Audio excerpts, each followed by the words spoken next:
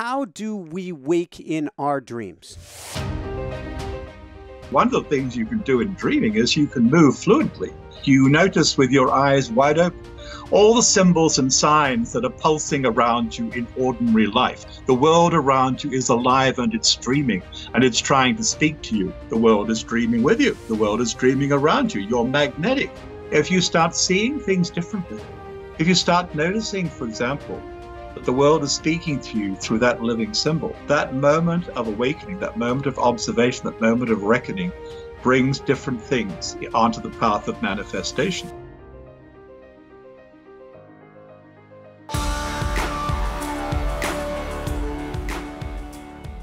Hi everyone, welcome back. I'm Michael Sandler, your host on Inspire Nation.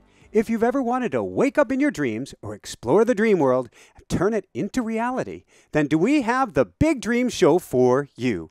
Today I'll be talking with Robert Moss, one of the first guests I ever had on the show and my all-time favorite dream traveler, about one of the most phenomenal, important, profound, and fun books I've ever read, Growing Big Dreams. And that's just what I want to talk with him about today, about lucid dreaming, traveling in our dreams, playing in our dreams, and making our dreams a reality.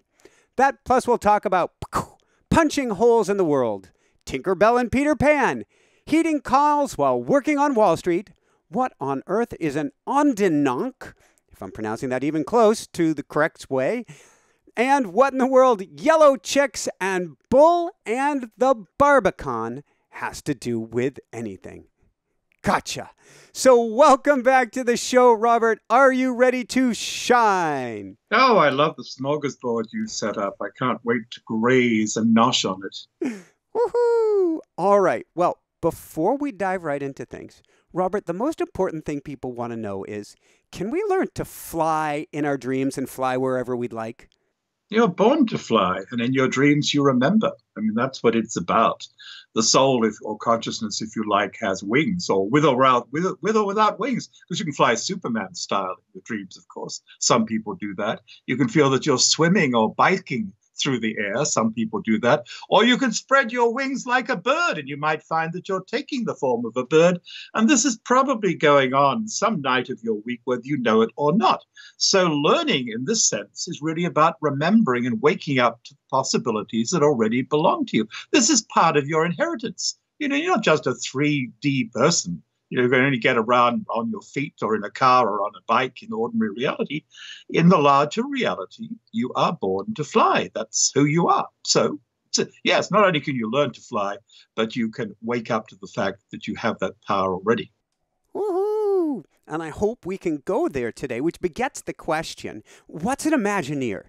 Well, Imagineer is someone who can actually build from the imagination, from the subtle substance of the larger reality. The Imagineers can co-create the life that they're living down here. Imagineers, of course, it's a Disney word, but that doesn't mean it's confined to the Disney studios. They just popularized it and claimed it.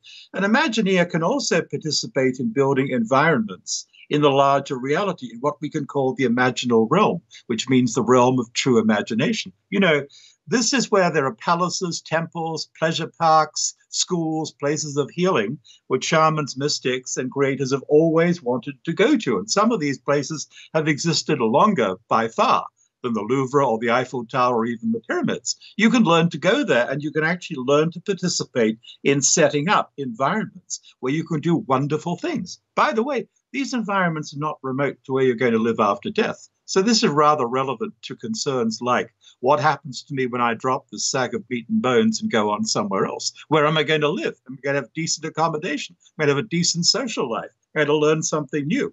So all of these are examples of what it is when you become an Imagineer and learn the practice of imagination, which is one of the ways of manifesting in this world and also in other worlds. I am going to drop quite the, I don't know what, there's got to be a positive word other than bomb, but I'm going to drop quite the bomb in a minute that I've never shared on this show before, but the time has come. But before I do that, am I understanding right that if you build, as Thoreau says, your castles in the sky, and you spend time in those castles, after we cross over to the other side, we may have the continuity and ability to still go and play in those castles? Absolutely. I mean, where do you think you're going to go in life, or life beyond this life? I was once flying on an airplane with a copy of my book, Dream Gates. I've written many books about these things. And a matriarch, a patrician matriarch from the Boston area who's now living out in California, arrives with about 12 members of her extended family around her, and sits down next to me and looks at my book and says, "That looks interesting. May I have a look?" So I hand the book to her. She opens it at random. She's in a section that says, "Design your own home in the afterlife." She starts reading about the practical steps by which you can use your imagination, Thoreau style if you like, to create a comfortable environment where you might live when you've moved on from this world. She looks at me, her mouth open, bright and interested. She says, "My God, I spent 20 years creating a jewel-like house in Carmel, California. I better get on with creating a no less attractive home for where I'm going to be going fairly soon." So she bought the book, of course. But the principle is true. And once you learn to become a frequent flyer, a traveler in these realms, because, Michael, one of the things you can do in dreaming is you can move fluently to realms where the dead are alive, and you can learn what the afterlife might contain for those you care about and for you yourself firsthand. And this is too interesting to rely on hand-me-down information. We need firsthand knowledge about these things. And dreaming, as I teach and practice, is one of the ways to do that. Thank you. And we're going to dive into how we can do this in a few minutes, and we're going to do an exercise at the very end where you can help people in this process. You can also, though, play in the imaginal realm and bring things back. And so this is kind of the there's got to be a more positive word than bomb to describe something large and interesting. I'm a lover, not a fighter here, Robert. I'm getting ready to dive down into my shelter, Jessica, my wife, and I, we've had over the years together 3 miscarriages. And I don't even know where to go with the understanding, the learnings, the everything. This past year, I started practicing, among other techniques, in the imaginal realm, calling our girls in. Calling in 2 beautiful girls. I said beautiful identical twins. We called them in the imaginal realm. I set the intention each night before I went to sleep. We're that couple that would actually walk around privately. Nobody knew, but in a carriage which had our kitty cat in it. But there were also 2 twin identical dolls in there, girls. And we got the amazing news a few months back that we're pregnant again. And by the time this airs, we're through that window. We're well beyond where the miscarriages happen. We were told first, several months ago, we were pregnant. And then we were told a month ago that it was twins. And then we were told that it's identical twins. And we know that we called them in by playing in the imaginal realm. Or maybe the imaginal realm, they were already there waiting for us and called us in. It's very moving, Michael, and I wish that the paths of all of you may be open. I speak to the gatekeeper every day. The gatekeeper is personified by Ganesha, who's here on my right side, and by many other beings. One of my main forms of asking for help and guidance every day is to ask that my doors and gates and paths should be open. So I ask the same thing for you and your family. But I'm also reminded as I listen to you, and it's so moving, what an Aboriginal elder in my native Australia once said to me. He said, Robert, the spirits of those who are going to be born, ready to be born, are waiting in the water holes. They're waiting in bodies of fresh water, waiting for the right parents and waiting to come through. And when they're ready to come through, they all need a spiritual parent who may or may not be one of the physical parents to guide the soul, to reassure it, to call it in, and to make it clear to the soul that it's going to have a good life, that it's going to be welcome in this world. If that is missing, things tend to go wrong, not just in terms of some problems with the birth process, but in problems with the satisfaction, the taking up of residence of the incoming spirit in the world. So it seems as if you yourself, perhaps with your wife as well, are playing the role of spiritual as well as physical presence for the children, which is absolutely fundamental. So I hope that it all goes well. Thank you. I would say certainly there have been a lot of ducks over the years that we've gotten in a row to make them as comfortable as possible, because you are bringing in spiritual elders. We are all bringing in elders. We just have to give them the opportunity to be the elders that they are. And we need to be able to give them that space. Going back to space here for a second. It says this won't be the whole baby show. We'll save that for another time. But thank you for letting me share, because we've been playing in the imaginal realm. But let's talk about Ganesh. Let's talk about the gatekeeper. And would you mind sharing the invocation you make to the gatekeeper either each day or each time you enter the dream world? All right, let's adapt it to where we are in this particular sharing, because we're going to go deep. We're actually not only in conversation, we're going to do a small exercise of taking people to a place of dreams and imagination. So let me say this, Michael, as we journey together on the roads of soul and learn what dreaming can be and find places of sanctuary in the imaginal realm, may our doors and gates and paths be open, and our doors and gates and paths between the worlds, and may the doors and gates and paths of any who wish to do us or those we love any harm be closed. May it be so. It's very effective, practical action, really.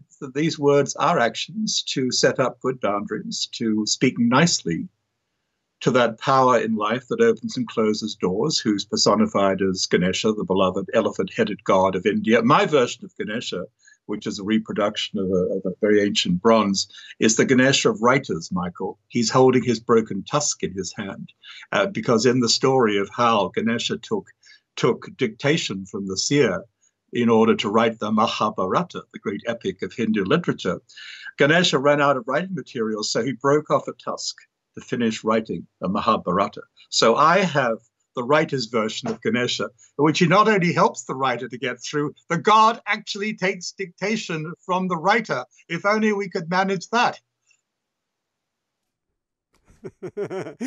A shameless plug for Awe, the automatic writing experience. And it is about taking dictation to and from spirit. But what's interesting to me is about Ganesha. If we want to talk about writer's angst, creative angst, the breaking off of one's tusk to complete, we've been there. Robert, I know you've been there. I've been there. Every writer has been there. I've been there. I mean, I'm not a plodder. Writers have different ways of coming at things. I write my journal every day. I mean, that is essential practice for me, writing a journal. I would say to anybody who's with us, you want to get good at this dreaming. You want to get more self-aware in life. For goodness sake, keep a journal. Write things down every day if you remember dreams, or when you do, start with that. But I've had the feeling sometimes when I write a book, and I write a book very fast when I'm ready. When I'm ready. It might take me years to be ready, but when I'm ready, I move fast. Sometimes I feel I'm like one of those old Mississippi riverboats where they've run out of fuel, but they're in some kind of race, and they're tearing up the decks and the deck chairs in order to feed the furnace and get there. So, I have my own sense of what breaking off the tusk is like. Yes. Well put. All right.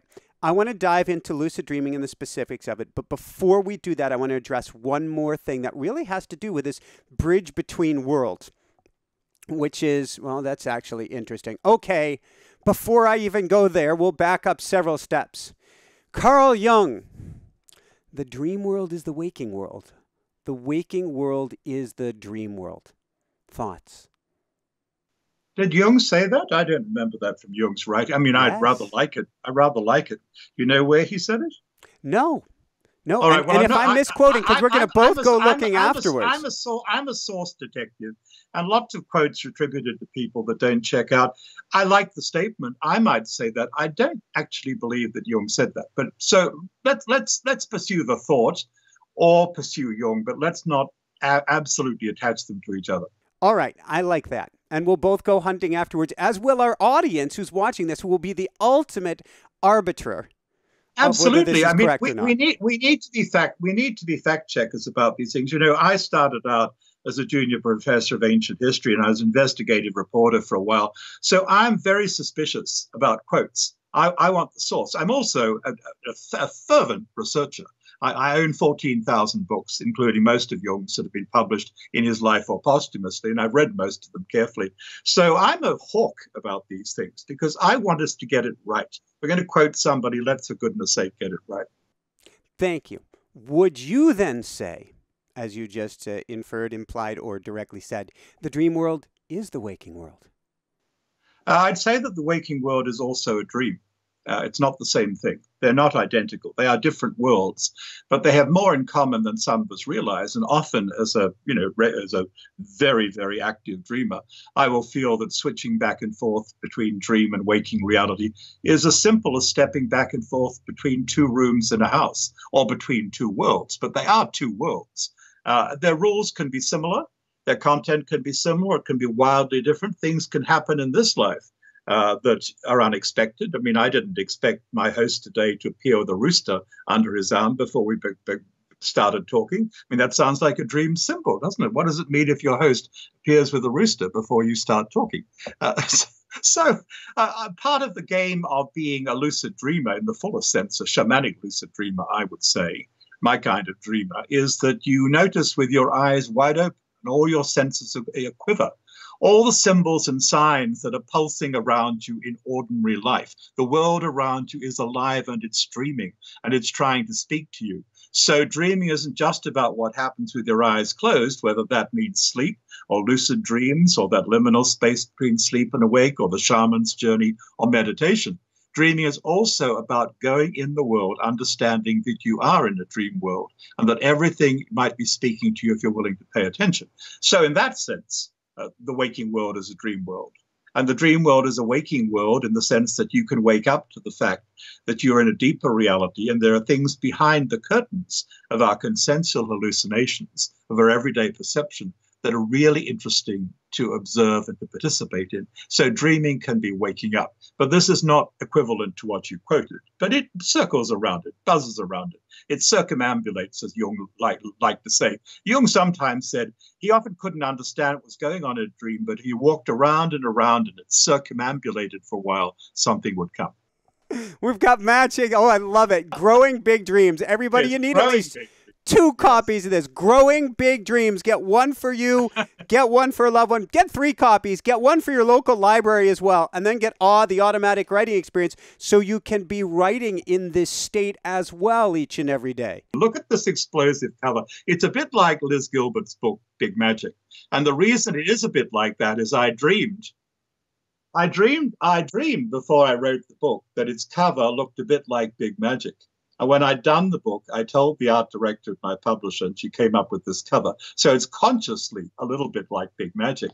But the other thing very quickly, because we had all this baby talk earlier, is on my way to this book, I dreamed there was a knock on my door, the street door of my house, and I opened it. There's a baby basket in the street, Michael, and tied up in pink and blue ribbons is the typescript, the manuscript of the book. And I know it's my new book, and I knew it was going to be this book. And at that moment, with the baby basket dream, I knew I had to do the book. And it really sort of gave me the push to go forward. So I just want to say to anybody who might be interested in this, that one of the things to look at with baby dreams is, you might be fortunate like Michael and Jessica, who's looking forward to physical babies coming into the world. But your baby dream might be about a new project, whether it's a book or something else, a creative life project. That's a very interesting kind of dream to play with. I'm doing my best to keep us fully on track. This is just too much fun, Robert, but I've got to ask, red. You have red at the top. You have a red for growing big dreams. What's the symbolism? Why did you choose red? Well, I didn't actually choose it, but you have fire flickering behind you, Michael. So you know perfectly well that red is the color of blood and fire and passion. So those would be very good colors to bring into play if you're talking about growing big dreams of life. You want fire, you want juice, you want passion, you want desire, you want to manifest your heart's desires, your deepest yearnings. So it's a good choice, but I actually didn't say I want red all over the cover. I'm very happy that we got it.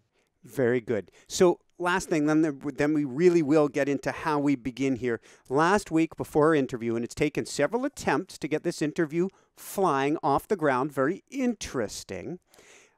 I am driving back from a hike. I want to get back quickly because I want to dive into your books more and really be prepared. I was so excited to speak with you. And in front of me, there was a minivan coming to me, and a little bird flew under the minivan, got spun around, and I'm going, oh God, no. Made it out. You could see it shaking itself off, like this is right out of Disney, shaking itself off mid-flight, checking, making sure it's okay, and buzzing off. And to me, that meant a little birdie had told me to slow down and not rush. Very nice. Very nice. Can I tell you a dream story from my life that comes to me in the presence of your episode on the road? May I do that? May I tell you a dream story? Okay, this is from quite some time ago. It illustrates many things, including the fact that we see the future very often before things happen. So many years ago, I dreamed that I'm watching a funny little dog, silly little dog, cute but silly, with fake antlers for some pageant. He runs out on the road. He's killed by a car. He's revived by a bizarre character who doesn't conform to human expectations. And he comes back. That's the dream. I have no feelings about the dream in particular. It feels like watching a movie. I have a 6 a.m. flight to catch. I rush to the airport. I catch the flight. I miss my connection. Life gets interesting, Michael, when your plans get screwed up. You're off schedule. The trickster energy comes into play. This is the moment to be alert to synchronicity. So I'm sitting next to an attractive woman who turns out to be a well-known writer and later invites me to do a workshop in her town. She notices I've got my then newly published book, Conscious Dreaming. She says, may I read this? I mean, this happens to me when I travel. May I read that? Oh, sure. Can't talk to her anymore. I look up at the screen for the in-flight movie. There's a silly dog, fake antlers, Christmas pageant. He's killed on the road, poor doggy. He's magically revived by a bizarre character, the Archangel Michael, portrayed by John Travolta in the movie Michael. Now, you know, this silly little story, I mean, it made me think, okay, if you can dream about something as trivial as the in-flight movie on the wrong plane, you can probably dream about bigger things. In fact, the whole day became fascinating. Missing my connection led to all sorts of other things. But that's what comes to me in the presence of your story about the little bird surviving the encounter with the vehicle. Everything means something. You know, we know there's a common attitude, you know, it doesn't mean S, you know what. But my attitude is that everything means something. It doesn't mean not necessarily all that important. It might be a small importance. But it's worth looking at things with an eye to what is the meaning? What's the meaning? What's going on here? And how can I apply this? And to me, if I see something in the dream world and then I recognize it in the waking world, I want to take a snapshot. Where am I? What am I doing? What am I thinking? What am I feeling? Because this synchronicity did not happen by coincidence. It's some sort of a wake-up call, and so I really want to understand the meat of what's going on at this moment. Well, you're quite right. It did happen by coincidence, but we don't know how to use that word. Coincidence means things that fall together. Synchronicity is just a synonym for coincidence, invented by Jung because he got fed up with people being incapable of talking about meaningful coincidence. I coined another word. I'm not as great a classical scholar as Jung, but I coined another word. I love it. Chiromancy. It brings the word kairos, K-A-I-R-O-S, the name of the Greek god of opportunity, time, jump time, a moment when you've got to act rather than just chronological time. It puts it together with mancy, which is about divination. So the chiromancer, which is what I want to train you to be, anybody who's with us and anybody else who's interested, is someone who is forever poised to navigate by synchronicity, to notice, as Michael did, what's going on with the bird that survives the vehicle, to notice a child's chalk drawing on the street, to notice an odd phrase spoken by a stranger, you know, into their cell phone, to notice what the tree is saying, what the sound of the wind and the leaves are saying, to notice these signs all around us all the time, and to be open to getting that shiver of recognition, that you know, the chicken skin moment when you recognize something is happening beyond ordinary logic, and you might want to do something about it, at least say thank you, because you know at that moment of synchronicity, you're not alone in the universe. You're in the midst of animate forces that are around you. Thank you. I'm going to drive people nuts by doing one more. We're just riffing. Forgive me, everybody. We will get to lucid dreaming here. A reincidence. Well, reincidence is another word I invented. Reincidence is when coincidence runs in the stream, runs in riffs. It's not just something that happened in that moment. You're thinking about someone and they call you up. You have an image in your mind and you see it in the street. It's not just about one of those things. It's about a series of incidents, one after another after another. There's one in Jung's writings. He was thinking about a fish. You know, he's a symbolist. He's an archetypal character. He's thinking about the symbolism of the fish in religion and mythology. And in 36 hours, the fish appears in his physical reality in 6 unexpected ways, including a huge dead fish on top of the seawall or the lake wall of his place on the lake. So he notices the world is saying, you're thinking about a fish? I'm going to give you some fish. And by the way, Michael, we're already talking about lucid dreaming, because if you want to get good at lucid dreaming, you better start practicing lucid waking. Lucid waking. You better start becoming more self-aware as you go about in the world, because once again, the world is dreaming with you. The world is dreaming around you. You're magnetic. You'll draw or repel things to you according to the energy and attitudes you carry. This is the old law of attraction. It's never been a secret. It's been sometimes expressed in rather foolish ways, but the law of attraction, the law of sympathy, the ancient philosophers called it, has always been operative. So you want to be a lucid dreamer, don't forget to be lucid in the dream of waking life. And that actually will help you to be more lucid in relation to your dream life as well. Thank you. So I'm going to want to dive into that, time willing, before we get to the end, which is being more lucid in our waking life. But can you go over the basics, the steps? How do we wake in our dreams?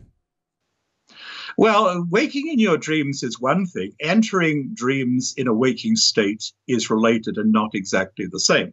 There are all sorts of ways you can try to train yourself to wake up inside a dream to the fact that you're dreaming. You can notice markers, for example. You can notice that you're with dead people and they're alive, and this isn't ordinary reality.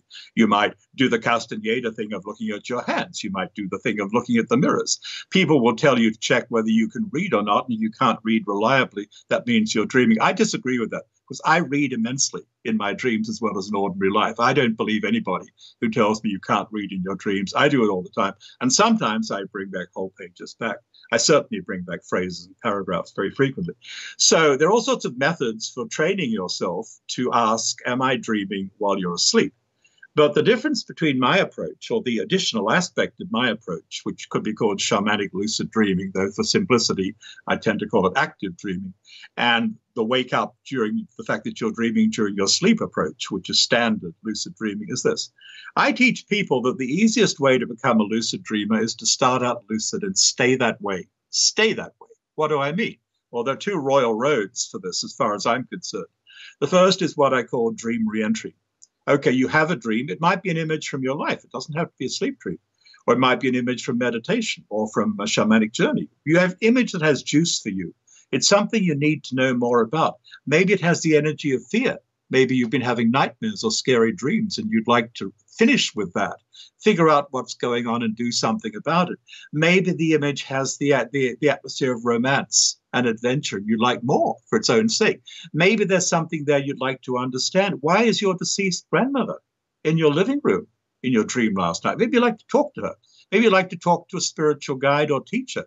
They turn up in dreams all the time, by the way. Your authentic spiritual guides often turn up in your dreams wearing the costumes and disguises appropriate to your level of understanding and degree of comfort.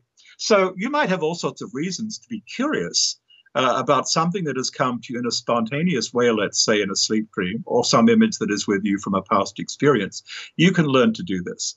You can learn to take your personal dream or your personal image and use it as a doorway to go into the space of the dream world and go beyond what you remember. You might simply want to gather more information. Is that car crash a possible future car crash, or is it symbolic? I need to know, because if I'm dreaming a possible future, I'd like to avoid that car crash. That might be one reason.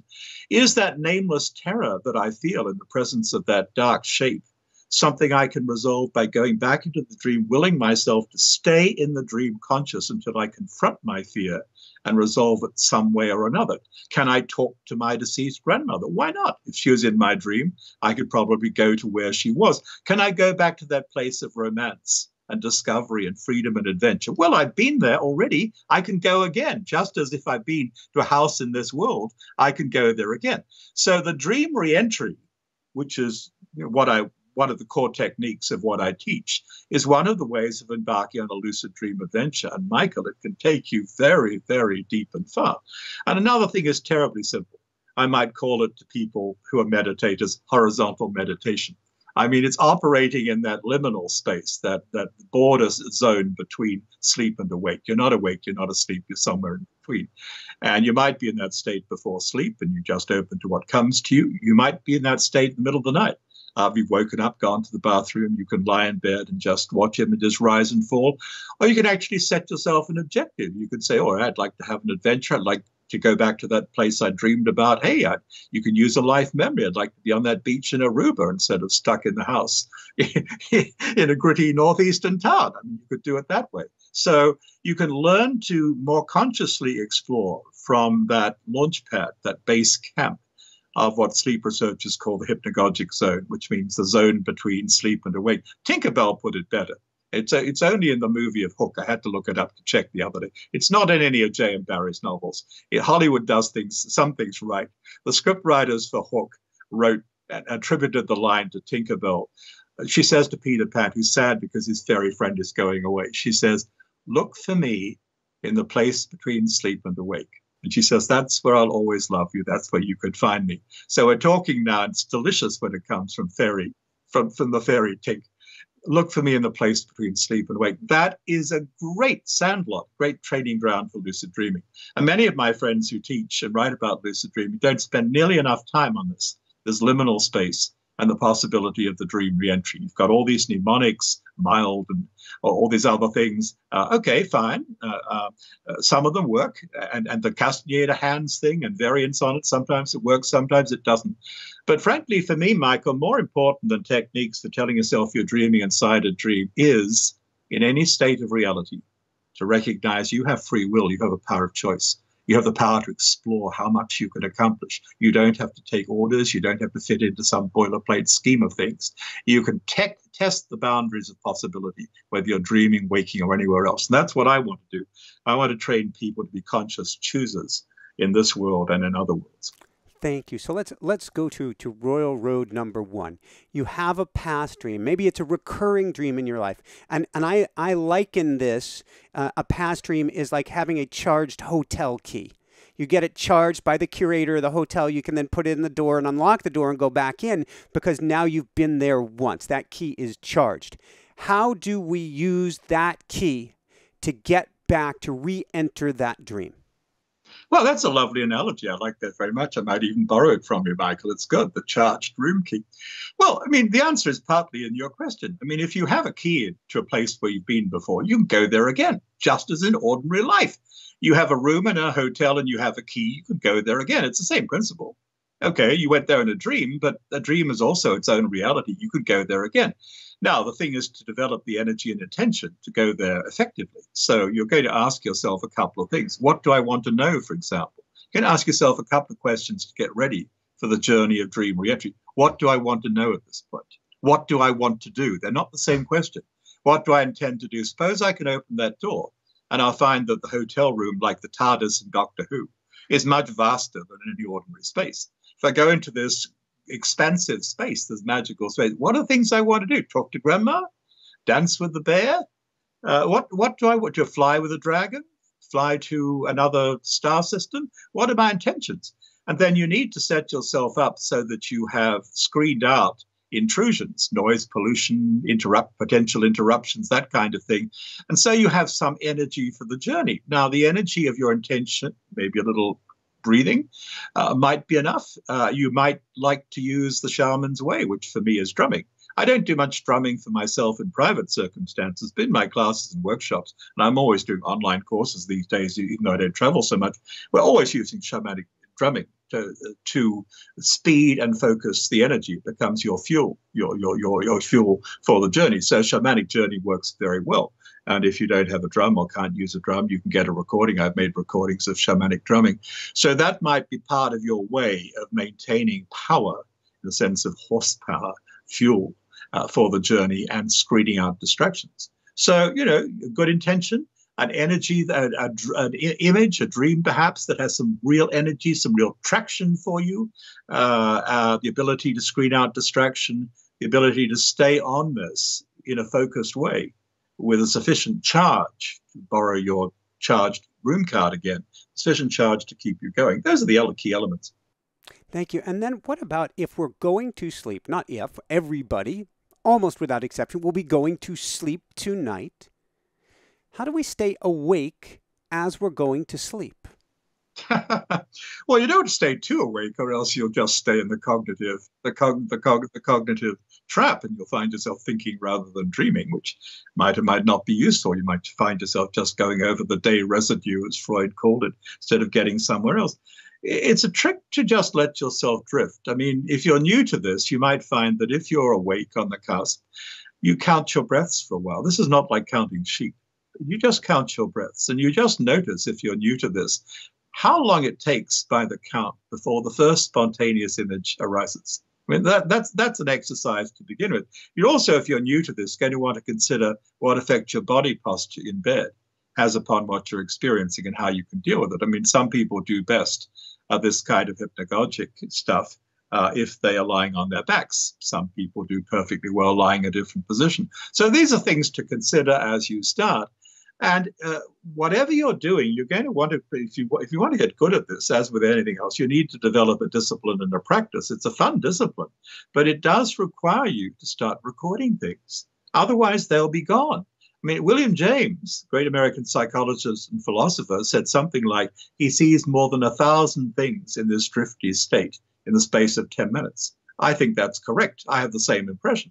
I was thinking about last night. I keep funny hours and do funny things in the middle of the night. But when I went to bed at one point, I'm lying there. The first thing I see is what looks like the weave of basketry, a woven basket, really beautiful, except it's in metal.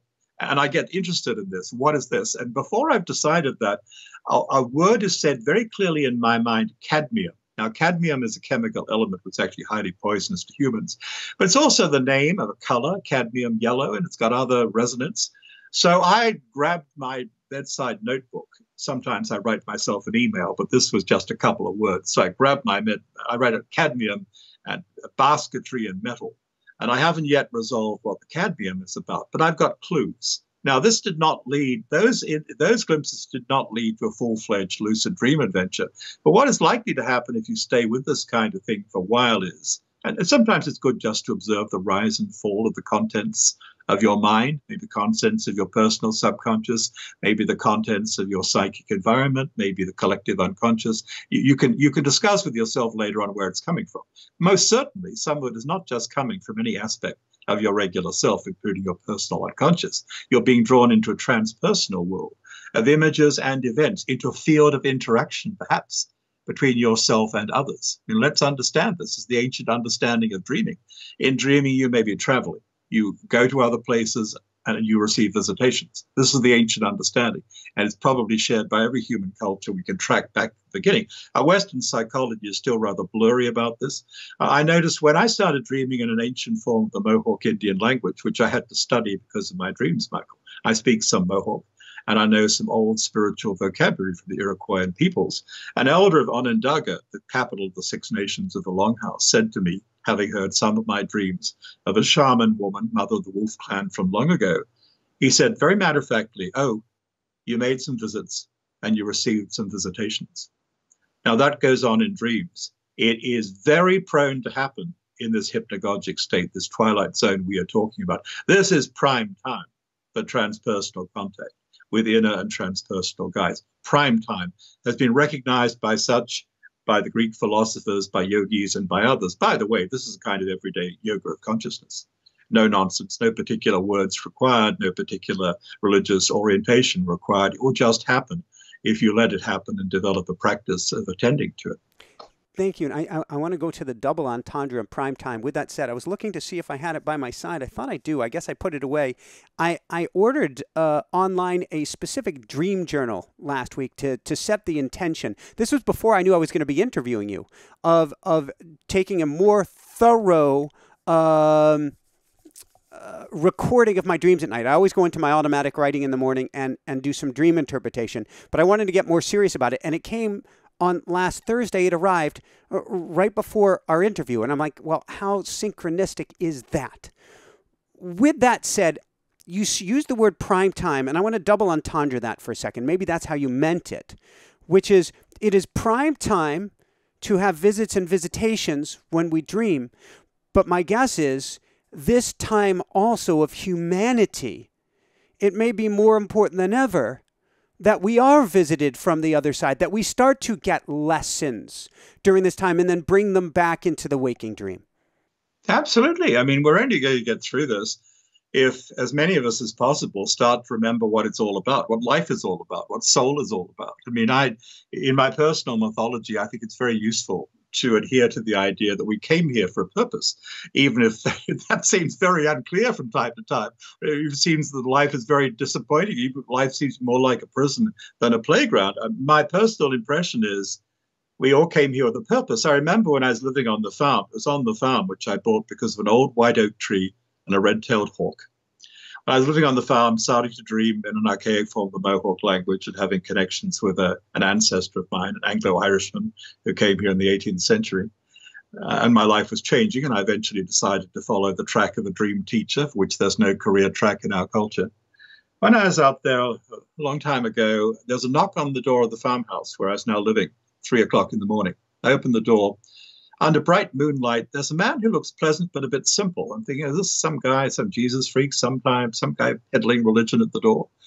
And he says to me, I come from my father's house, and I get a shiver. He mentions a Scottish name, and my father's family are Scottish. And then he says to me, what is your contract with God? And I wake from it. I hadn't realized it was a dream. It was not a lucid dream, a very vivid dream. But that's the moment in which I knew it was a dream, and I woke with a shock. And I'm startled, and I'm even sort of terrified because, my God, if he asked me this, I must have a contract with the divine. What is it? How can I not remember it if this is true? And that actually set me anew, not for the first time, but it's sort of reset me in life, half a lifetime ago now, to thinking about that. What is the purpose? What was I? What were you doing before we came here? That space between lives, which will follow our physical death as well.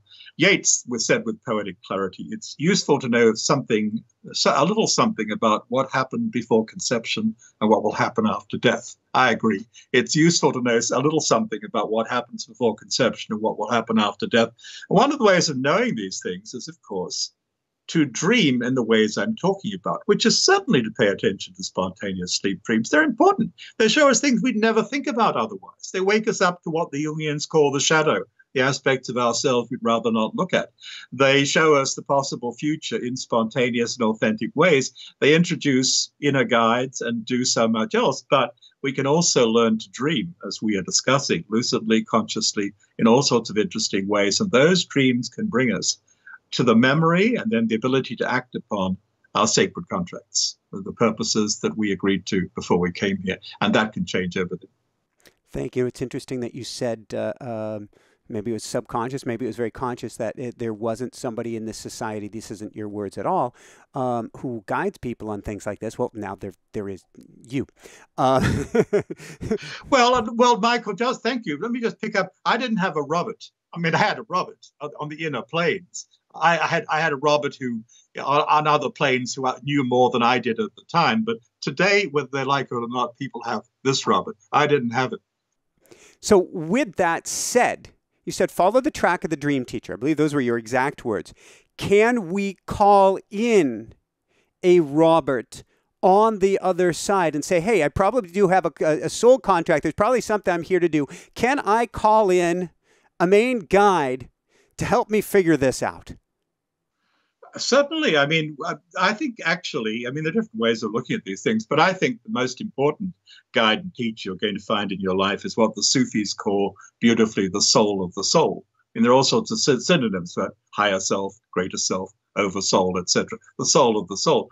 I think it is by meeting and getting to know yourself, great big Jungian S, on a higher level, which is the hub, perhaps, of all the different aspects of yourself and maybe of your multidimensional family. Because I've come to believe, not to believe, I have experienced the fact that my life and possibly yours is connected to dramas being lived out across place and time. And you can talk about this as reincarnation, or you can look at it, as Jane Roberts Seth did, memorably, as a play of many counterpart or parallel lives all going on at the same time in a spacious now.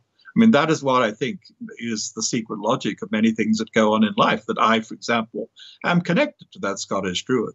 Can you repeat that line one more time, more slowly, so that people can absorb that in? Yes. I can't possibly remember it now, but I can paraphrase it. You know, I can paraphrase it. Okay, let's say this. I have come to believe that for me and possibly for you, the secret logic of life is that what I think I am doing is connected to what personalities in other places and times are doing in their lives. Their lives are located in past time, in future time, or in parallel time. But from a certain point of view, it's all happening now in a great wheel of multidimensional activity.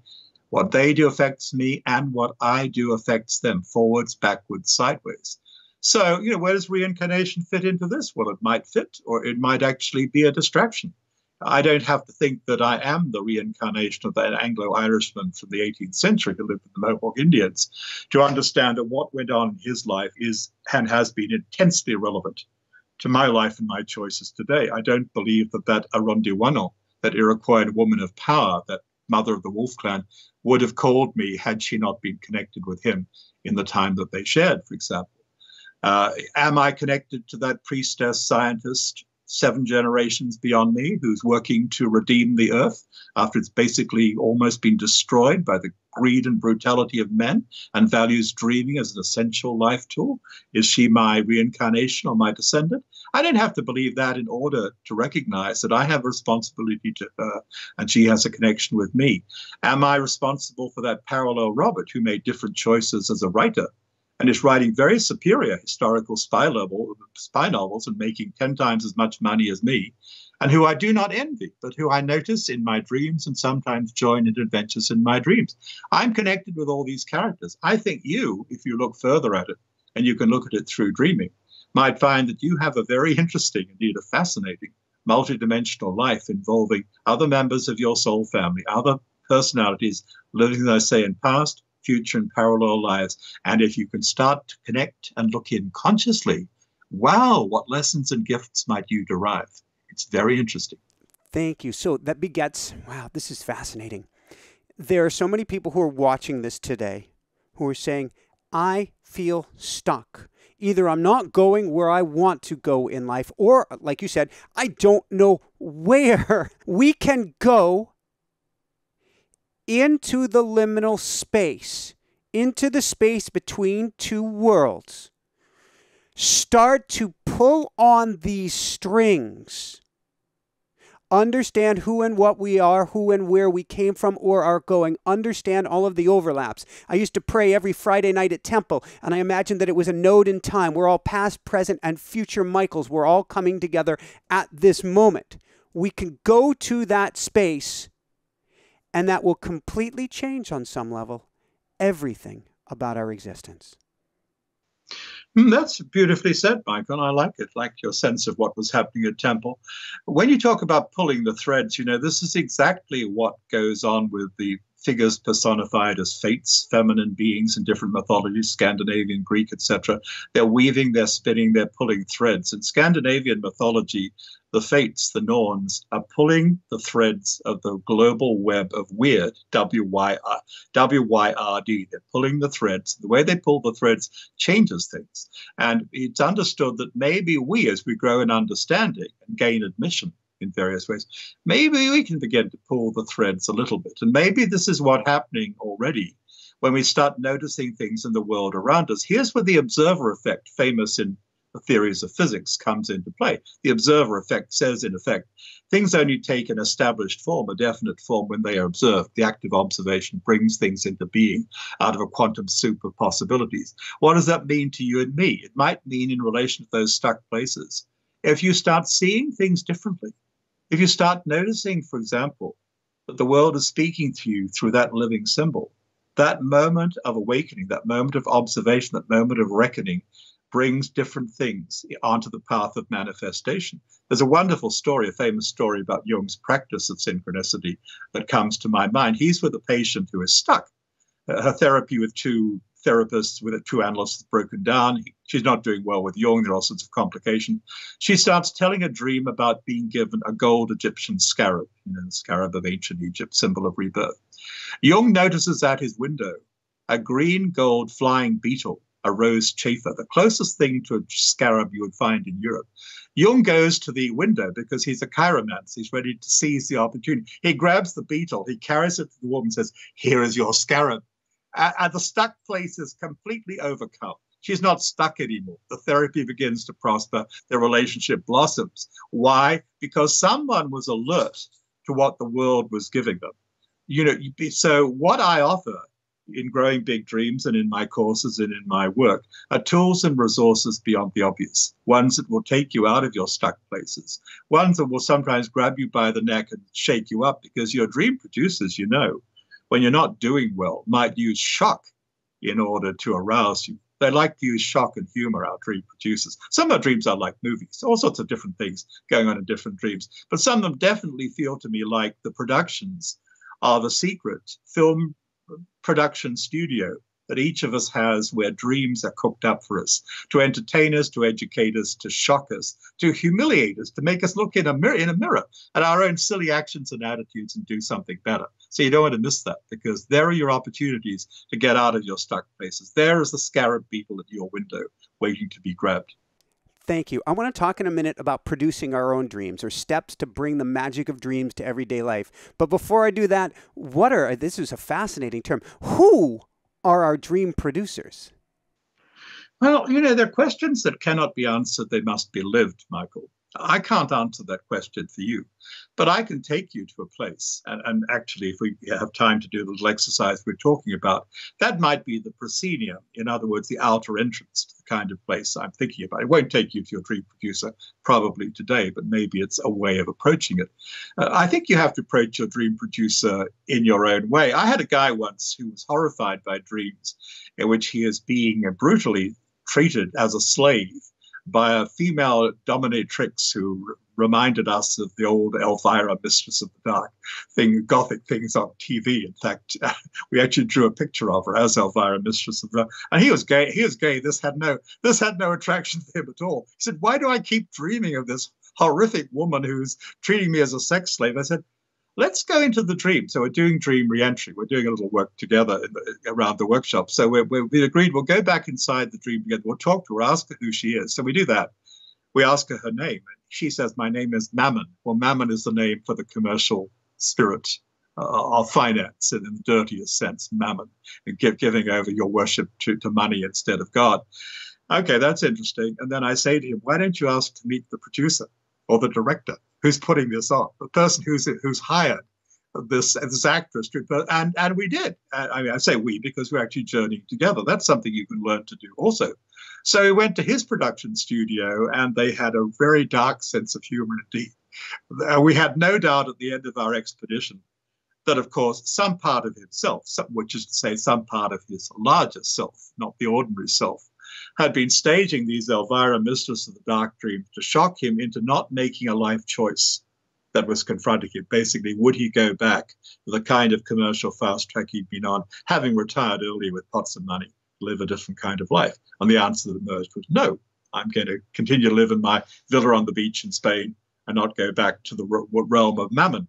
So he found out who his producers were by going to talk to them. There's a very funny story in another of my books, a book called Mysterious Realities, which has all sorts of adventures from this dream traveler's life about looking at dreams from the dream producer's point of view. So in that story, you'll get a humorous look at why your dream producers might be repeating dreams to you because you won't get the message or you won't take action. So they keep giving you the same frustrating dream, maybe with minor modifications to try to bring you awake. If we get that dream time after time after time again, do we just do as we talked about earlier? Go and actually re-enter that dream, this time with the intention of learning from it so that we can move to the other side, or so that we can gain the nugget the producers are trying to give us? Well, first of all, we have to make some distinctions. We have to do some clarifying. Is this actually a repeating dream, or is it a similar theme echoed in slightly different ways? Because you always want to look at the specifics of the dream.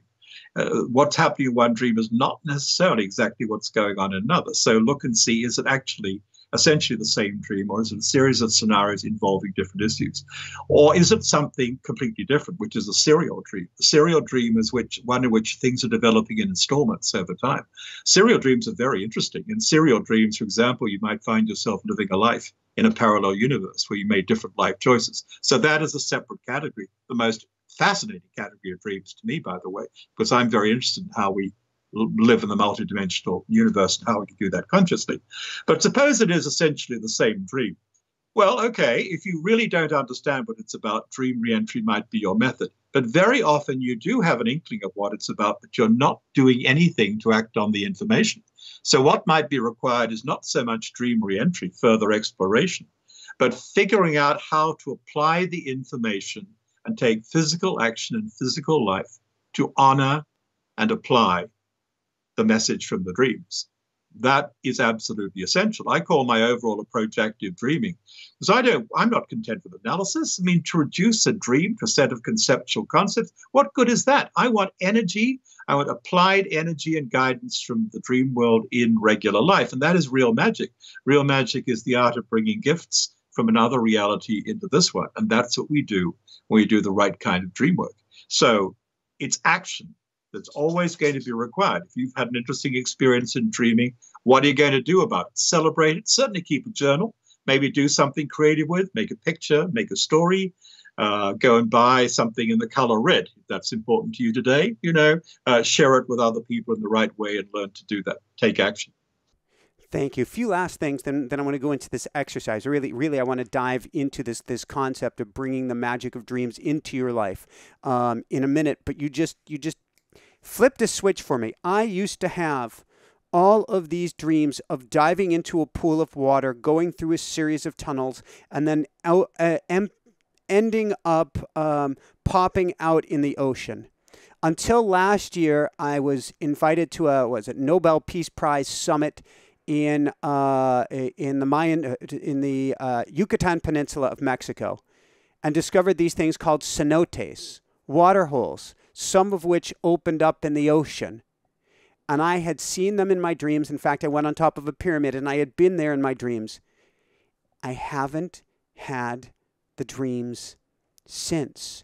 And I'm having an ooga booga moment, Robert, going, A, I get to dive into that again. And then B, what do we do with people who aren't dreaming right now? Well, it's very interesting. I've been to Yucatan. I've seen cenotes. And of course, as you probably know, some people were literally drowned in cenotes, the sacrifices to intercede with the gods, rather than the way the druids will kill people in various ways and sometimes drown them. We're going to send you to the other side to intercede with the deities. So cenote is to be looked at with some respect and some caution, probably. But nonetheless, it's very interesting as an example of probable precognitive dreaming. An experience like that would tell me, if it were mine, a couple of things. First of all, I dream the future. I dream future events before they take place. My dream self scouts ahead of me and sees things I don't know about, or maybe the future reaches back to me with memories of what already exists in some four-dimensional universe. There are different views about how this happens. The interesting thing is that it does happen. And from my point of view, once we have learned that, once you've made the realization that you dreamed the cenote before you went there, well, then, okay, might be open to the more interesting idea that if you can see a future that will take place, maybe you can see a future that is possible or probable rather than predetermined. Maybe you can bring information from the possible future, make better choices, so you get to the place that you'd like to get to and avoid the place you'd rather not get to. So that moves us into the free will aspect of things rather than deterministic things. The other thing is the numinosity of it. In other words, you're in sacred territory.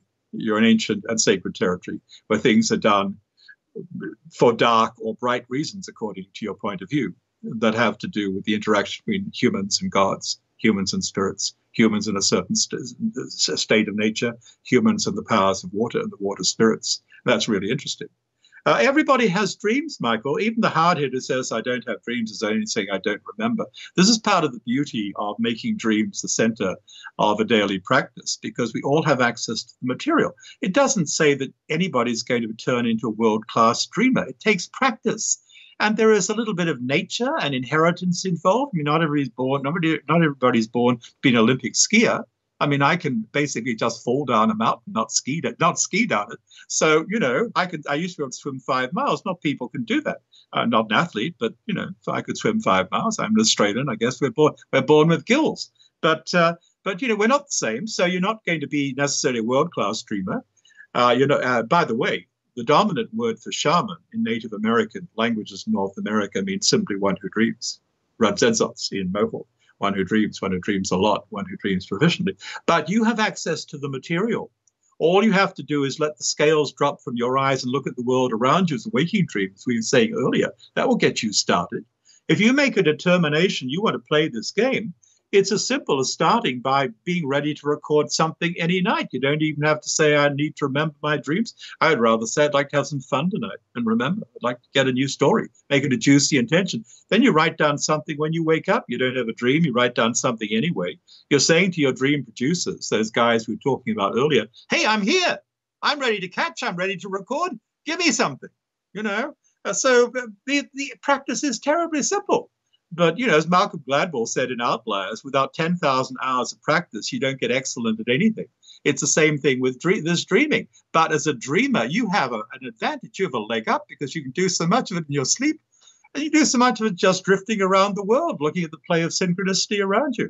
So it's not really a terribly grim practice. And it's amazing to me that we got so lost to ourselves and so lost to the realm, the thrumming, pulsing world of possibility around us in the day and in the night, that this ceased to be a central preoccupation for most human societies, for most of our evolution. Dreaming has been a primary practice. The first business of the day has often been to share dreams. Dreamers who are really good at what they did and can bring information to the community were highly valued, were precious. We lost all that. We developed all sorts of technologies and science, etc. But at the end of the day, where are we? Our best physicists say, I'm quoting John Wheeler, but he's not alone. John Wheeler said the universe is more like a dream than anything else. If you want a model for the universe, a model for reality, it is a dream. That's what one of our physicists said about, based on all the quantum revolution, all the relativity stuff. He said, we've just discovered the universe is a dream. Hey, you know, 10,000 years ago, dream shamans knew this and lived it. Wow, wow, wow. Few last thoughts, then we'll go into this practice. First off, I love the idea. In fact, I've read about the Ashawara, a First Nation people down in Ecuador who wake up each morning. They gather up all the kids, or so the story goes, and they ask the kids, and this will determine where the tribe goes for the day, more or less. They ask the kids to share their dreams. What's the importance of sharing the dreams with a loved one or with their family or with those around us? Oh, this builds the best kind of relationship. And by the way, it is wonderful, wonderful entertainment. I mean, you're in the age of video games and streaming TV, etc. This is a form of entertainment that we cease to value. I mean, what you're quoting from Ecuador is similar to what goes on in the Western desert of Australia, of my native Australia, where the Kukacha, for example, one of the peoples of the Western desert, will get together. They're nomadic people that get together while boiling the tea in the billy over the fire in the morning. And they'll tell a dream, and someone will say, good story, that one. Good story, that one. Story sweet as tea. I mean, so there's the entertainment function. That's part of it. We have a new story to tell. That's part of it. Let's underrate this. Our dreams are our original fresh stories. And there's such a gift in learning to tell our stories and make other people want to hear them. So as you practice sharing your dreams with other people, orally in particular, you're becoming more of a storyteller, more of a communicator, and claiming the power and magic that gives you. And it's developing a relationship that goes deep, a relationship of soul and heart with those with whom you're sharing. Now, in a community that values dreams, the kids may or may not be the clearest dreamers, but the dreams are going to be heard with a number of things in view. Does the dreamer need help or assistance because of something that is being revealed in the dream? Does the dreamer, on the other hand, have a gift of power, a gift of connection with the spirits for the community? Does the dreamer's dream contain survival information on something that will happen in the possible future that could affect the community, and how do you act on that? Is the dreamer revealing in the content of the dream, particularly if it's a child's dream, their connection with a spiritual ally that may be an animal guardian, for example, or a bird, or one of the ancestors? Because we want to monitor that, follow it closely, because such connections are greatly prized, and everybody in such a society would like to have a connection. Well, shamans, when they go dreaming, go travel famously with animal guardians, bird allies, etc. If I want to fly and see something as a tracker, to see something of someone's possible future, I'll borrow the eyes and the wings of one of the birds that I know well, and I will feel myself traveling with the bird, sometimes as the bird, but typically with the bird, in order to see things. If I want to protect my space or offer protection to someone else, or maybe even transfer some healing energy to someone else, I might call on the bear or the lion or another animal that I know well and have known for decades, who lives in my body, in my energy field, not just something to be looked up in a book or put up as a decal. The Ayarun is the old Iroquoian word for this. The power animal, the animal guardian, is a real energy which lives with the holder of that energy and can be transferred or used at a distance. Of course, you got burnt in Europe for talking this way until not that long ago, but it is a way of being present in all the worlds safely and productively that children understand. You know, in our Western society, if you have a kid who's scared of things in the night, one of the things you can do to them after hugging them and reassuring them and listening very deeply to their dream and never telling them it's only a dream, and getting them to spit out bad energy. One thing you can do for the child who's scared is say, okay, who's your favorite animal? Do you have a stuffed toy that represents that animal? Or if not, we'll get you one. Okay, make the lion, make the jaguar, make the wolf your ally for the night. It really works. You've got me in Ooga Booga land, because I've got my childhood lion in the other room here, which, as my parents were getting ready to move, they haven't moved yet. I brought it with me. Years ago, I was on air doing making an advertisement for the book Automatic Writing Experience in Colorado, and out from behind me, Jessica's my wife is holding the camera, and all of a sudden her jaw drops. We're indoors, but her jaw drops. I thought she was yawning, and finally I'm like, I can't do this. You're not paying any attention. Well, what she pointed out and then showed me back in the tape is a mountain lion had jumped out from behind me. We caught it on, she caught it on camera. And I went into the dream world in my own way through automatic writing and got that's your guardian angel Maximilian making himself appear in physical form through that lion, but it is a lion that is with you through all lifetimes. In terms of how guides appear to us, I am convinced there is a cosmic costume department for spiritual guides, and they dress up for the occasion. I'm absolutely convinced of this. They dress up in forms that we can perceive and receive and understand. And the mountain lion was huge in my life. It's not my primary form of connection with big cats, but it was a dream of a mountain lion that pulled me up literally in the dream, to a place of the heart that guided my life tremendously some years ago. So there we go. Last couple questions, then I want to know where people can go. Then let's do a brief exercise here. What is a dream talisman? A dream talisman? Well, I mean, that would be something that you make based on your dreams that holds the energy of a particular dream. And it might be very simple. It might be a stone or a crystal. I mean, the Anishinaabe, otherwise called the Ojibwa, used to make a practice in their shamanic dreaming of finding a stone that could hold the whole of a dream scene, not just its energy, but inside the stone, they believed, could be the place of the encounter. So you could actually not only carry the stone representing the energy of a sacred encounter, you could, by entering the stone shamanically in a state of shamanic lucid dreaming, you could meet again with the sacred powers and beings in the space that is now held and located in a stone you can carry in your hand. That'd be a pretty interesting dream talisman. Wow. With that said, how much can we set intention when going into our dreams to work in the dream world to create in this, I'll put in quotes, waking world? Oh, you can learn to do this, absolutely. But you're going to have to lay a foundation of practice. For example, if you're not keeping a journal, I don't want to talk to you about any of this. A journal is your fundamental tool. My journals were beautifully bound, beautifully designed journals when I was traveling all the time, and I'd write by hand, though I can't read by handwriting. Today, my journals that are kept by hand are basically art journals. I basically sketch because I go to the computer. Actually, I go to my phone and I email the dream report to myself. Then I go to the computer, and I have a format, a very effective format for journaling my dreams, and a search engine. But if you're not going to keep a journal, I don't want to talk to you about any of this. Forget everything we've said. You've got to keep a journal. It's your fundamental practice. It's your magic book. It'll be a scientific log of interesting things like precognition, parallel lives, etc. So keep a journal. If you're going to practice dream incubation, start out either very reverential or very simple and casual. They're not contradictory.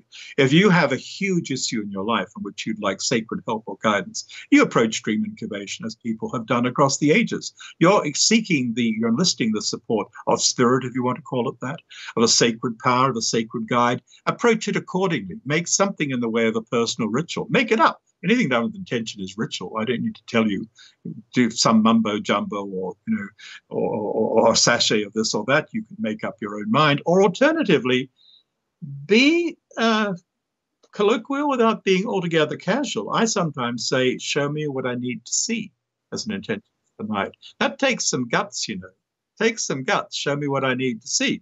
Or I'll say, because, I've been shut up most of the time since the pandemic came in. I used to travel 7 months out of 10. You can imagine how different my life has been.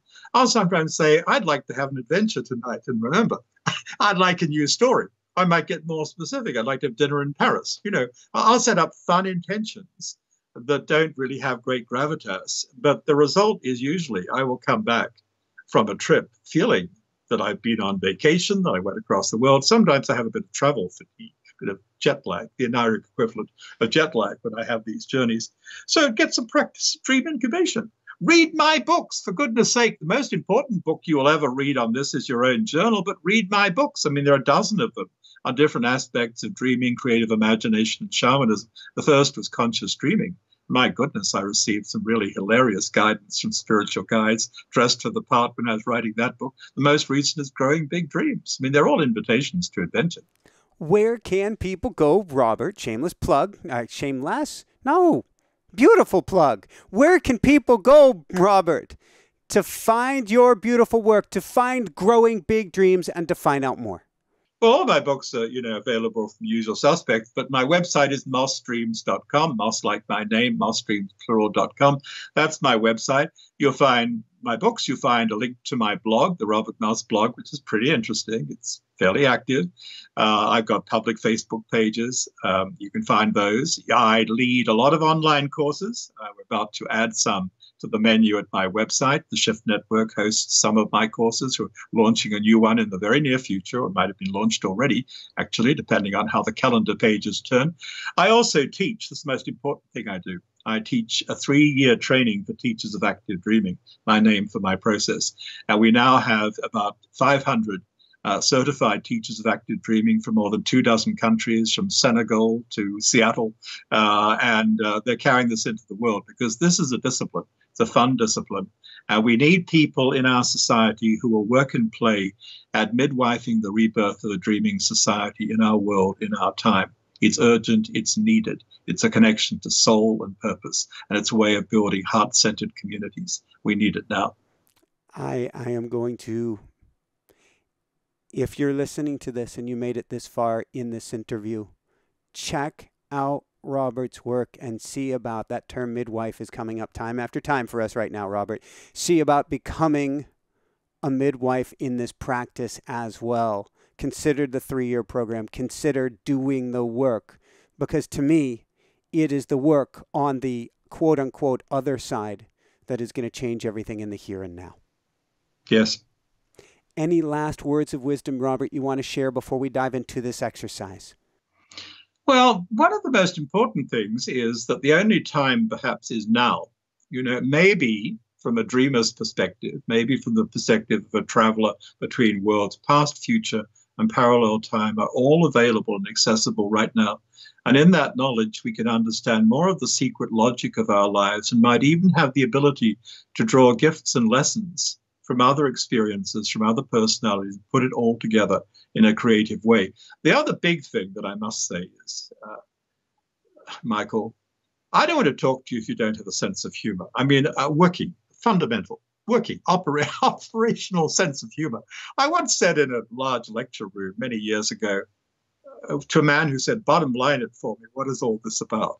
I said, remember to play. He said, what? He starts writing it down in his notebook. He's scowling, etc. And I say, you're in the wrong room. Get out of here. Go and find the room that's right for you. And sense of play, humor, it goes deep. It's Mark Twain's humor. Mark Twain's life rode on a black river of personal tragedy. Yet his humor kept him going and kept others going. It's also the sense of divine comedy, of the commedia of Dante. Comedy isn't just the stand-up comic. It's not the stand-up comic at all. It's the understanding that through the play of life and death, dark and light, there is a deeper logic, and if things are looked at from that other perspective, if we see this world as a bridge between other worlds, we'll do better. So don't leave home without your sense of humor. Don't return without it. See if you can rise to a sense of the divine comedy, which is likely to be easier for you if you adopt the practices we've been discussing in this conversation. I used to have, or they had me, I don't know how you call it, 3 coyote mixes. And when my coyote mix Pumpkin was passing away, and it was her last day here on Earth, and she knew it. She absolutely is fully cognitively aware. This is it. This is time to cross over. She, on our last walk, pointed out the grasshoppers to me. And if you've ever spent time with a coyote, they can laugh. They are the trickster, and they certainly can laugh. And she's looking at the grasshoppers hopping up and down and is absolutely just cracking up to show me the hilarity of this whole existence, to show me how much fun, how much joy, and how much entertainment there can be in all of it. Nice. Very nice. Would you have, we had discussed it at the beginning, would you mind leading us through this brief exercise? All right. If you're going to do this, everybody, get yourself in a comfortable, relaxed position. Close or half close your eyes. I'm going to create a gateway for you from your life memories. A gateway to what? A gateway to what we can call the dream cinema or the dream theater. We're going to take you to a place where you can retrieve a dream that you might have missed or see part of the screening of a new dream for your life. That's the kind of space we're talking about. It's a space in the imaginal realm, the realm of true imagination, which is a real world, probably more diverse than the physical world. But we won't make any lectures about that. So let's start like this, with your memory. With your memory. I want you to bring up the memory of a place like a movie theater or a playhouse, maybe a concert hall, where you've been excited at some point in your life by stories, by images, by music, by the actors. Something's going on here that really got you going. So what is it? Might be from childhood. I often go back to a cinema in a modest neighborhood, a suburb of Melbourne, Australia, where I used to go for Saturday matinees. Maybe it's a place like that. Maybe it's an art cinema or a big multiplex you know today. Maybe it's a theater.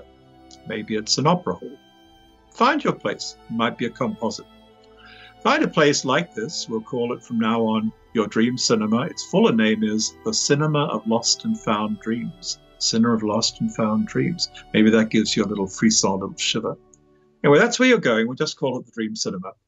I want you to find the memory, the image, the visual of this place, and let that grow strong on your mental screen so you can see the entrance of your dream cinema. There it is. And there's a sign, there's maybe a number of movie titles, maybe some posters, and maybe what you're looking at initially is familiar. Maybe you're seeing titles and ads for productions that you've heard about or have already seen. They might be showing now, they might be from the past. But as you get closer to the entrance to your version of the dream cinema, the words change, the images change. You begin to get the sense that whatever's showing here, whatever has been showing here, is about you. That these phrases, these titles relate to you, maybe your own dreams, your dreams of the night or your dreams of life. And now you're at the doorway, whatever it looks like, and you go in and you are in front of what? Ticket counter, something like that? Security check, maybe? Whatever in fact is in front of you, you're probably going to be asked to put something down. And don't skip this moment. You might be surprised to discover you've been carrying something. I wonder what it is. Backpack, luggage, briefcase, something that represents old duties, old obligations, old attachments, old addictions, old attitudes that they don't want you to bring in here. You might pick it up later, but they don't want you to bring it in right now, because to get to the good show, you have to put down something of the old attitudes. So don't resist the moment of being asked to put something down. And maybe later on you'll have another look at what that was. Well, now you are there with the ticket person, let's say, with the gatekeeper, the ticket person. And you're going to pay the price of entry by saying, I'm here for a dream I need to see now. Or I'm here for a dream I need for my life. Or I'm here for a dream that I lost. Or I'm here for a story I need for my life right now. Something like that. Find your version of the phrase. I'm here for the dream I need right now. That would be good. And when you've expressed that intention, you are ushered into a viewing room. It's very comfortable, comfy chairs, seems to be all about you. Seems to be empty, at least initially, though as you leave, you might notice there's someone with you. And there is a stage, there's a screen, maybe there's a curtain, the lights are dimming, the curtain's opening, something's flickering onto the screen or coming onto the stage. It's hard to get much to begin with. It's just, a random bunch of images, like snatches of ads, snatches of trailers, maybe. And now something is dawning that is going to be the main show. Maybe there's a title. Maybe there's a scene from the film. Maybe if it's a theater, maybe the cast is on stage. Some lines are being delivered. You're getting a sense now of what this is. It's sort of familiar, maybe sort of shocking at the same time. What is the theme? What is the dominant image that's in front of you? Now, as it continues to play, you might find, if you can go on with the journey, which we can't do in the show right now, but if you go on the journey in your own imagination or in lucid dreaming, you might find you can get up and go through the screen into the scene and become an actor observer right inside the production. You might find that you can even make your way eventually to the director, to the crew behind the production, a theme we were talking about earlier. But for now, just having tested the portal, tested the viability of such a portal for you, you're going to gently come back, and as you come back, you're going to maybe notice some posters and some announcements of coming attractions. And again, they're probably all about you, and you have the option of picking up what you left at the ticket counter if you really want it. Maybe you don't. Having accomplished just one thing, if nothing else, here's a place to which you can return. You can do dream re-entry. You can do lucid dreaming to return to this place and let much more unfold when you make the time in your life to have an adventure in this kind of active imagination.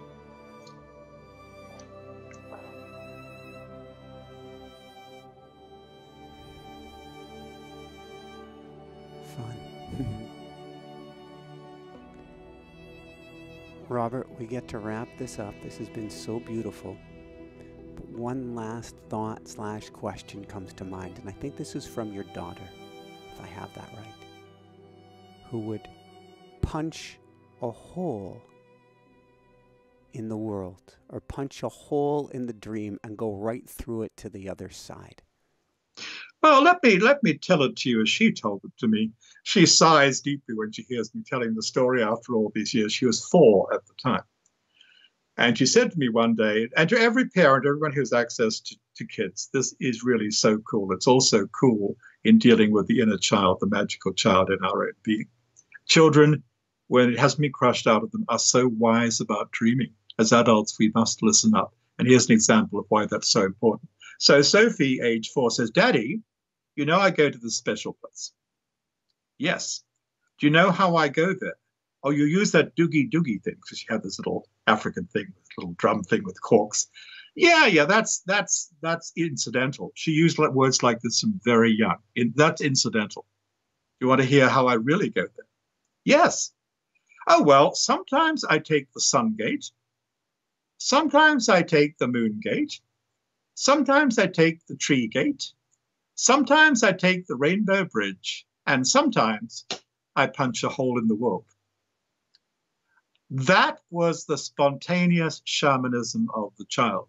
Sometimes I punch a hole in the world. So the first chapter of my book, Active Dreaming, and I think I pick it up again in Growing Big Dreams, is titled Punch a Hole in the World, because that was the fundamental wisdom restored to me, renewed in me through the wisdom of a 4-year-old child.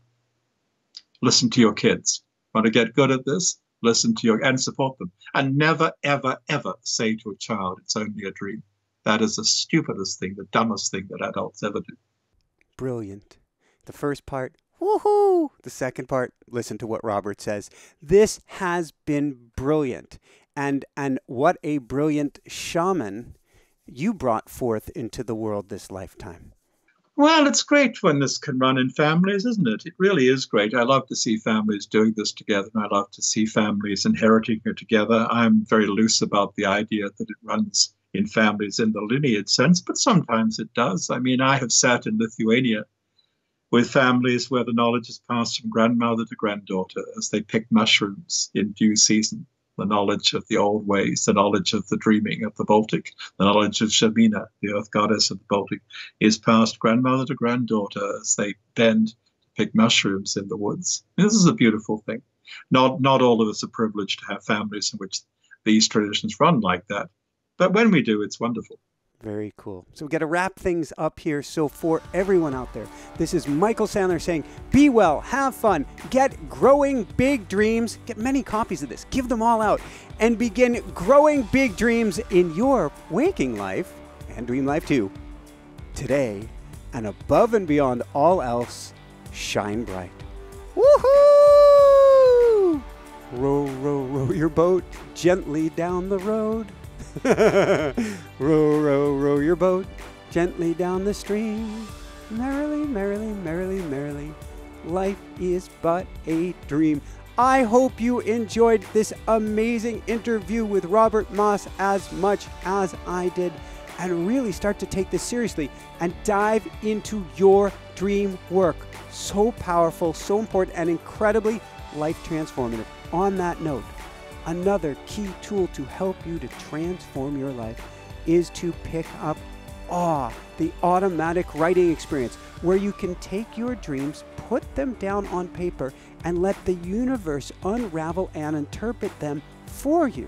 So certainly automatic writing helps you channel, helps you communicate with the other side, but helps you with dream interpretation and connecting with loved ones on the other side in your dreams as well. You can get it at any of your local booksellers. You can get it at Amazon.com. You can get the entire video-based program along with live classes at automaticwriting.com. Now, if you like what I have to share on the shows, come join us for our live events every Monday night. Simply click the subscribe button and the bell icon to be notified of upcoming live shows with me on Monday nights, YouTube premieres, and more. There's also a join link below. That's for our Mystic Circle. So we have a School of Mystics, which meets 4 Wednesdays a month, where I'm teaching people how to become the mystic you were always meant to be. That's at InspireNationUniversity.com. Learn how to become a mystic.